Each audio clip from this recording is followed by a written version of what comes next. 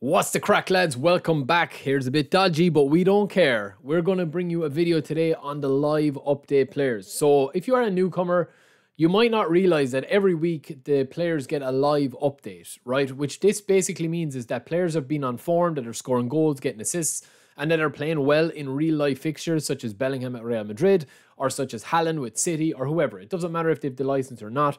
You will be able to get a list of players that will be on form or not on form. So looking through my squad here, you can check by pressing square on the PS5 or X on the Xbox pad or PC. You can check and see what these players' conditions are or their form is, right? And you can also check and see in their actual player profile as well. So you'll see here that Sané's on A with Upamecano, Casemiro's on B, Oshi's on B. So, and then you'll also have players that are on like, you know, D and E if they're on really bad form, or C is just standard form. Now, there isn't massive changes to this. I still think that players on standard form are fine, but if you're looking to get a boost, you will notice that if people are on A form or B form, they will perform better. Even though they don't visually show you the stat increase anymore, they used to.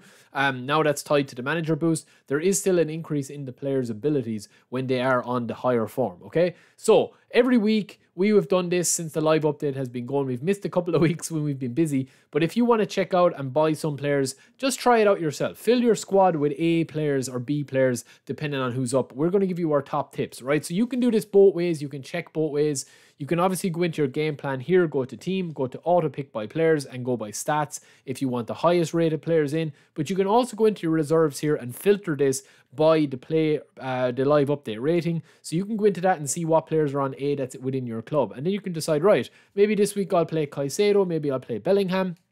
Any of these guys or all of these guys are on A form, and you might actually try to play them. We also have the players on A form that are going to be the player of the week players. So not the European player of the week players this week, but we do have these players that are all going to be on A form as well. So if you get one of these and if you decided to spin, they're all going to be on A form as well because they're the player of the weeks that they've chosen. The other player of the week sometimes are not on this. Sometimes they are, sometimes they're not, because these are done in a different way, right? So that's just to kind of to talk you through it there. Like Ter Stegen gets a card here, but he's on D rating, okay?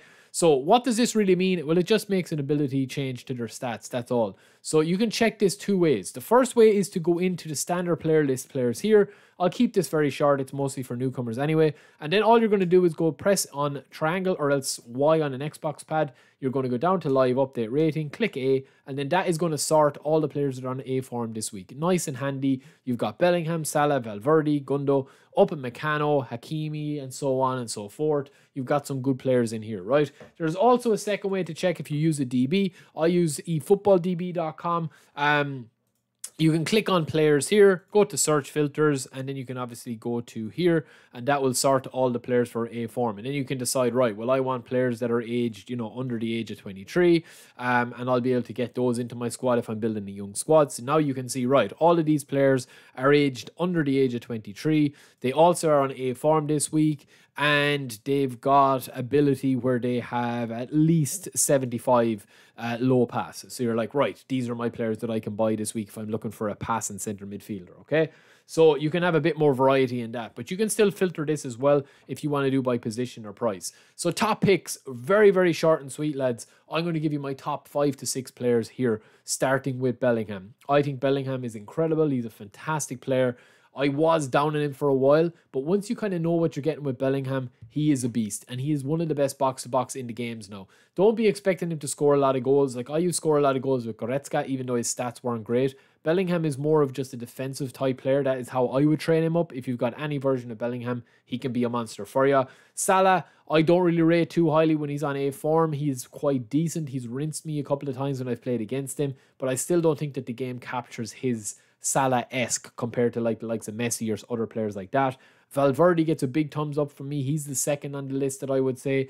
Upamecano is kind of a difficult player to play with because he is down as a build-up player rather than a destroyer. So if you are using him for your aerial defender and the aerial threat for target men, I still think he's not as good as some other players in there. So I give him a little miss. Hakimi, one of the best left, right back or three at the back hybrid wing back players. He gets a thumbs up as well. Even his standard card is incredible as a dribble centric right back that still has a little bit of defensive capabilities. Martinelli, one of the best super subs in the game if you get his player of the week card. His standard card is quite decent as well if you're looking for pace and impact. Coleman the same.